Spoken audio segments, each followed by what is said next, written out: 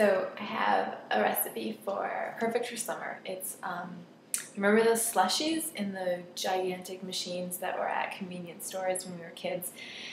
And there was I think watermelon and blue raspberry, and there were those horrible fluorescent colors, and they were so super sweet. And you know that nothing is that color unless it's like red and blue dye number 40, 20, whatever it is.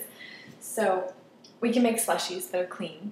And they're perfect for the summer. You can add tons of protein powder. You can add your Nourish and move into it and make a morning slushie, and you have a protein-packed meal, basically. And it's super easy. So what I have here in this blender is about a half bowl of ice cubes, or you could also use frozen fruit, but this is just super easy. All you need is ice cubes. Anybody can make ice cubes. You can make ice cubes if you don't have ice cube trays. You can just do it in little muffin tins. Anything you have, you can make ice cubes. Anybody can. So there's ice cubes, and then I have carob powder. You could also use raw cacao powder.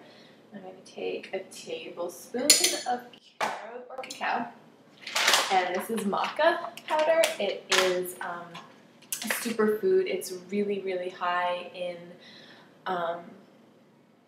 it's an adaptogen, so it helps fight stress, it builds strength, it is high in amino acids, and it has lots of vitamins and minerals in it, so it's a really delicious addition. And it has like a malted flavor, so it's really good in things that makes it malty and delicious.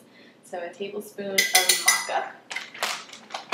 And then this is Nourish powder that I just have while I'm traveling.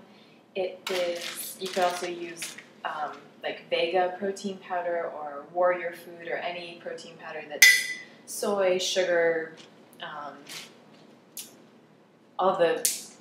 anything. Make sure it doesn't have soy, sugar, all that kind of stuff in it. It's protein powder. Oh, you could also use hemp seeds. You could use nuts. You could throw anything in that gives it a little bit of added protein. But it's just, if you have your Nourish powder and you're making your smoothie or whatever in the morning, or a really hot summer night, this is a great thing to make at night too. So that, and then you could either throw in like 1 or 2 dates. You could put in a little bit of agave. We recommend maybe staying away from agave, so try stevia instead. I would use this sweet leaf. It's the liquid stevia. This happens to be English toffee. There's a million different flavors. There's also just plain stevia.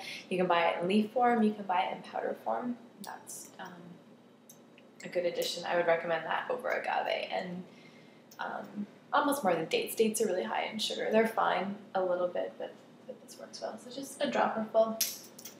You don't need very much. It's really sweet. And and then I will take a glass, whatever size glass you want to fill. You're going to put maybe 3/4 water. Not that much.